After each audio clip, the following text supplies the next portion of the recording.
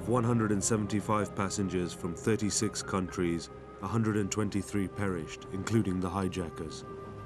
Of Dad, there was still no news, only an ominous silence.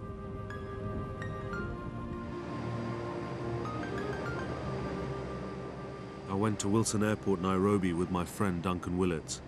We chartered an aircraft to fly us to Moroni, the capital of the Comores, where a makeshift morgue had been set up. So we drove to this meat factory. It was right near the ocean. And we went inside, and there was probably 80 to 100 bodies lying on the floor in rows. And they were covered by sheets.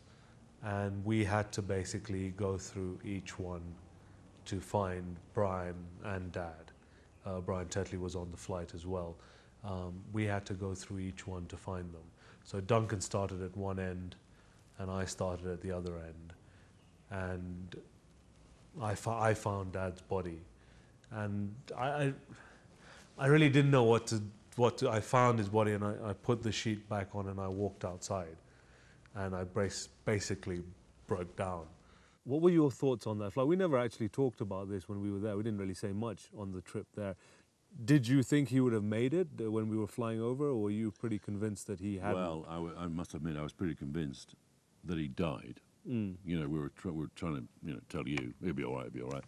He'll be having a couple of drinks there, he'll live it. But I knew he had, because there's no noise from him. You know, had he survived, we would have heard. That was his job, to tell the world about it, to report on it. And sadly, this was it. I had a foreboding that they'd both gone. What did you feel? You were close to the both of them, yeah. Very close to the both of them. What did you feel at that time? Devastated, absolutely devastating. That they'd gone in such a ridiculous manner. A completely nonsensical, useless, waste of time manner, where the thing that should never have happened. I mean, car accidents happen, they could have both died in a car accident, we all know that. But the fact that some people survived and some people didn't. 2/3 died, and that's what they say is the average for a crash in the sea. And unfortunately, our two, Brian was in business, yeah. And everybody in business died. Yeah. Your father didn't survive, but the guy next to him survived. Now, whether he didn't have his seatbelt fastened, which is typical Mohammed, well, don't need that, and he shot up. A lot of them got killed because he cracked their head on the luggage thing. Looking back, had he wished for a way to go, had he been able to choose a way to go, I think this would have been one of those, not necessarily the hijack or a botched hijacking, but the fact that it was the biggest story of the day. He wasn't even covering it.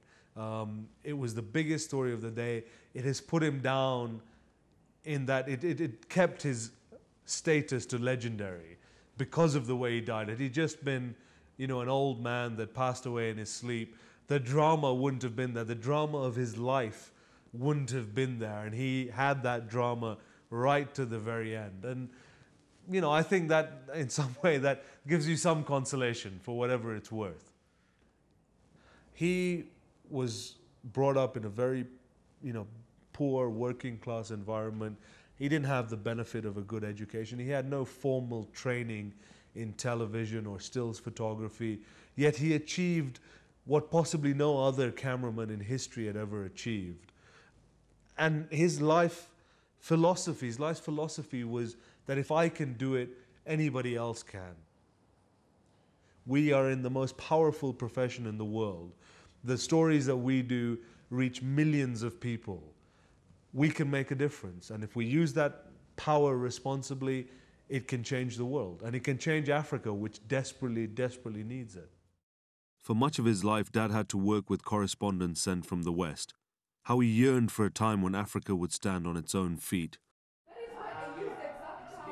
The Mohamed Amin Foundation was one of his dreams that was never fulfilled. Maybe just tell us your name for the camera and what you do. He wanted to set up a training school for African journalists. He wanted to prove to the world that there were many other Mohamed Amins on this continent, many other journalists that could do as well as he did, and we didn't need the foreign correspondents to come here and tell our story. Then we came here at around 5. We found that And that, I feel, is personally one of my biggest achievements after his death. The foundation takes 17 bright youngsters a year and gives them a 12-month hands-on training course to equip them for jobs in the media. What I hope to achieve? Okay, I hope to work in news for a while and then go into making documentaries and feature films. Yeah, telling the African story from an African perspective. I want to be an African film director, yeah, to give the Western world a different outlook on Africa, because they have a really bad picture about Africa. So they need to see something remarkably different, because it is different, yeah, and they don't know what's there. The foundation is working well. Over 90% of our graduates earn a living in the media. Some, like Peter Marimi, have excelled. Peter has already won a CNN African Journalist of the Year award. What is the importance of African journalists telling African stories? As an African, I think it's very important for us to tell our own stories, because I was brought up in Africa, and the way I see things here and stories here and the way I relate to people and the way I try to perceive is completely different from an outsider. So I think it's very important for stories from Africa to be told by Africans. Africans telling African stories. Yeah. And how important is that to you? That is the most important thing to me. In fact, that's what I think I was born to do. Same thing that Mohamed Amin was born to do, to be able to tell the African story. It is important because it gives the Africans a sense of who they are, a sense of belonging, a sense of knowing who they are, where they came from, where they are right now, and where they're going. And for me, that's an integral part of my job.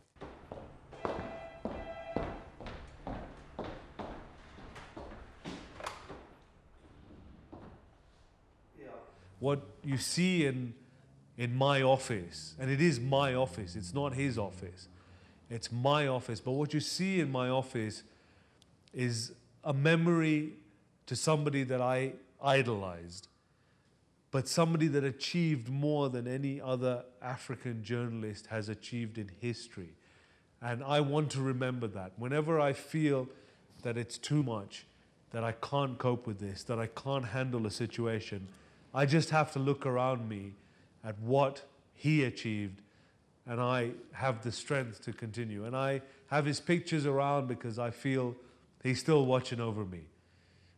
To a certain extent, I think I've spent the last years since he's died trying to prove to him that I am not the disappointment that he thought I was.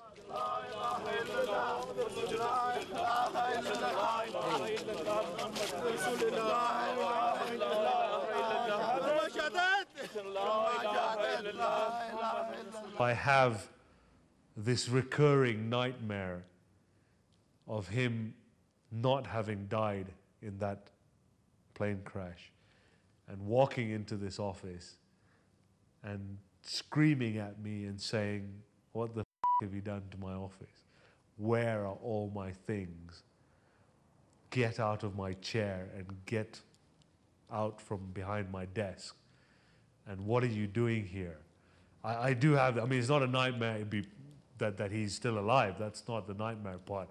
But it's the repercussions and me sitting there trying to justify what I've done over the last decade to immortalize his memory to a certain degree and to continue his legacy and to continue his company.